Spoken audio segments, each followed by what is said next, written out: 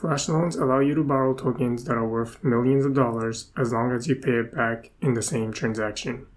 How crazy is that? But DeFi gets crazier with Flash Mint. Flash Mint allows you to create tokens that are worth millions and billions of dollars, and at the end of the transaction, those tokens will be destroyed. In this video, we'll take a look at Flash Mint. What is it? How is it used? And I'll show you a code example in WETH. Let's get started. First of all, I'm going to explain how a Flash Mintable token works. For this example, we'll use a Flash Mint enabled WETH, and I named it FWETH. So there are two ways to mint this FWETH.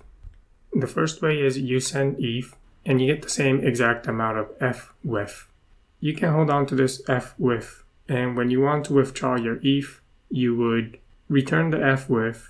That FWETH gets destroyed, and you get back your ETH back. So that's the first way of minting and burning FWETH. The second way of minting FWETH is by Flash Mint. Unlike the first way of minting FWETH, here the FWETH will be destroyed after the transaction. So you would mint FWETH out of thin air without any deposit of ETH.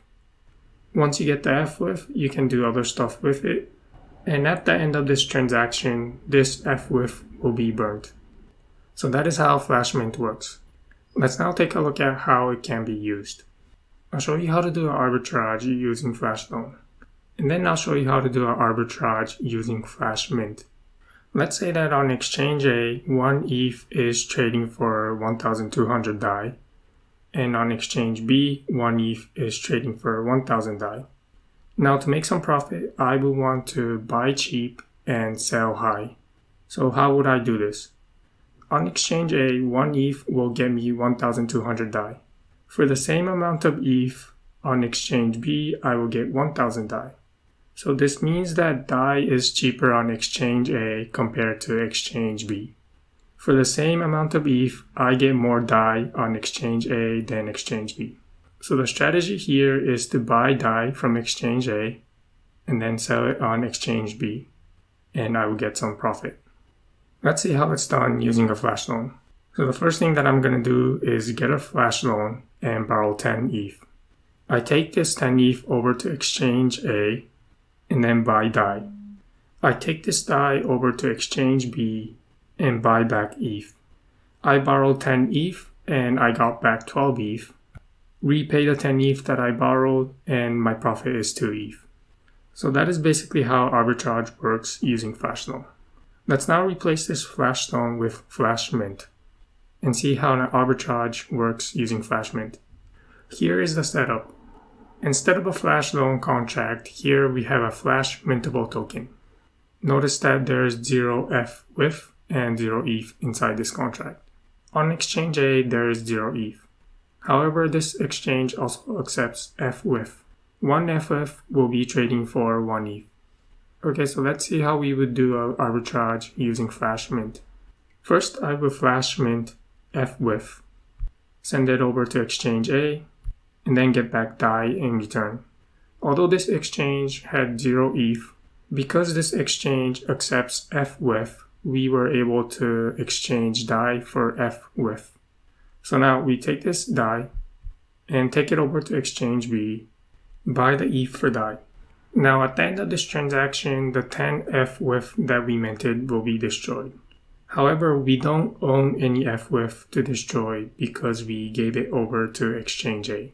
Exchange A owns this 10 FWETH, but we don't owe any FWETH.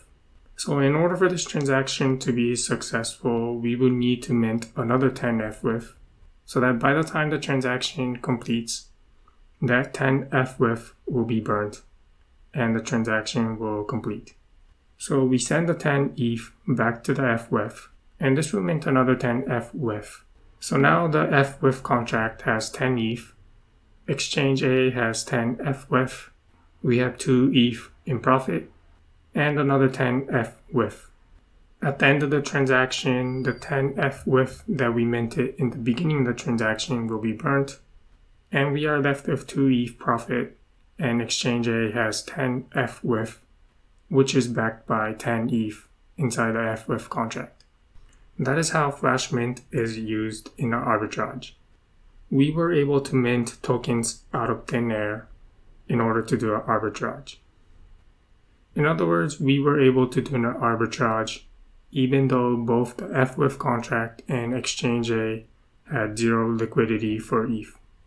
Let's now take a look at how to do flash mint using WETH 10. So first we're going to import some files, interface to WETH 10 and IERC20. We're going to need two functions, the function that we're going to call and the function that the WETH 10 contract is going to call. To actually call the flash loan on WETH 10 contract, we'll need to call this function called flash loan, passing in these parameters, which we will fill out later. When we call this function, WETH 10 will call back into this flash loan function. And at the end of this function call, we'll have to return bytes 33 called callback success. This callback success is just a kickback hash of this string. We don't have to worry about the details. I guess this is just how the flash loan works on WETH 10. Let's now fill out the details. First, we'll assign the address of the WETH contract on mainnet. I've also defined the event named log, and we'll use this to log some variables. And I've also created some state variables that we'll set when this function on flash loan is called. Okay, so let's now fill out the details for the function flash. Unlike a flash loan where you are only allowed to borrow the amount of tokens that exist, flash mint, you can create new tokens out of thin air and then use it in your transaction. And to show you this, we'll mint more tokens than the current supply of the token. So we'll get the current total supply by calling the function total supply. And the amount that we'll mint is the total supply plus 1. We'll log the total supply. This will be helpful when we run the simulation on the mainnet fork. And then we'll approve the WETH contract to burn this amount of token that we're going to mint. For this example, the data that we're going to send is empty bytes. But as usual, you can use ABI encode and decode to pass the data if you have any custom data that you want to pass. That completes the function flash. Let's now work on flash loan. We're going to be writing some custom code inside here. So if you're performing an arbitrage, then you will write your code here. For this example, we'll keep it simple. We'll store some inputs into the state variable. Get the current balance of the token, and then log the amount that we borrowed, the fee that we'll have to pay, and the current balance of the token. And that completes the function on flash loan. The demo will be simple. We call the function flash, and after the transaction, we log some state variables and the contract address, and then we print out the logs that were emitted. So I'm going to start Ganache on the mainnet fork, and then we'll run the test in another terminal. The name of the file that we're testing is test.weth flash mint.